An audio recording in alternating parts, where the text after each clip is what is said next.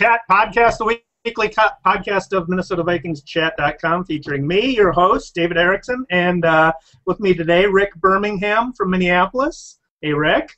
Hello.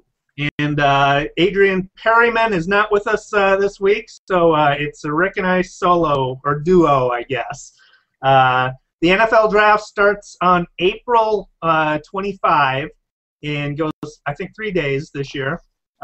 So for the next few weeks, we'll be discussing potential picks for the Vikings in their areas of need. And, of course, the Vikings, one area of need is glaring need is receiver. And so the Vikings have 11 picks, 2 in the first round. They have the flexibility to make some deals. Stedman Bailey next on the list. Bailey is from West Virginia, 5'10", 193 pounds, 32 3/4 arm length, 9 7/8 inch hands, 4.52 40-yard dash.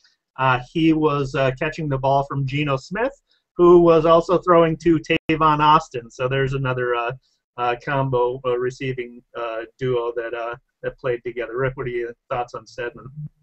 As you say, he probably wasn't covered by the primary guy, or at least not the fastest guy on the other team. But he looks quick, changing directions. He looked strong for a guy that isn't that big. It doesn't look like he's got crazy speed. So we're sort of looking for somebody to stretch on the outsides. Ideally, I don't know if Ponder could throw that far, but I don't know that he's that. I think his biggest strength seems to be his hands. Everybody talked about how he's got great hands, and that is very intriguing. That sounds wonderful. And people were saying things like reliable, and where they said polished for was it Hunter or Woods? Yeah. They said reliable for him. Okay. That is what it is. I think he's a tough receiver. He seemed to catch a lot of balls with a crowd around him. 3 people in the ball would be, Geno Smith would put the ball in the middle of 3 people. He'd catch the ball, take a hit, and hold on to the ball. Hold on to the ball, right? Mm-hmm. But he didn't seem to do as well with a defender draped all over him. Yeah. So if he had some room, he could catch the ball, secure the ball, take a hit, wasn't afraid of it, but didn't seem to be able to outmuscle defenders for the ball.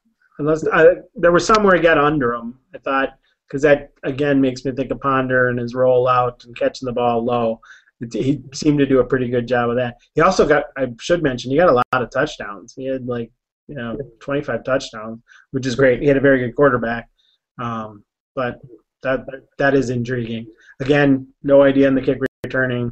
I didn't see a lot of him blocking. I didn't sit down and watch a game, but some of the other ones that kind of show their blocking, and with him, they didn't.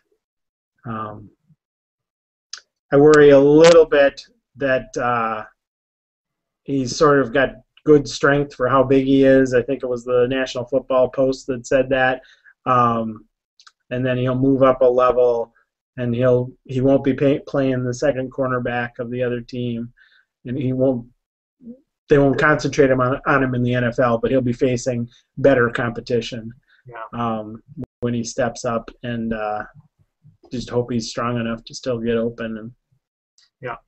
I saw them run a lot of slants and bubble screens with him too, which is types of routes we'll be running.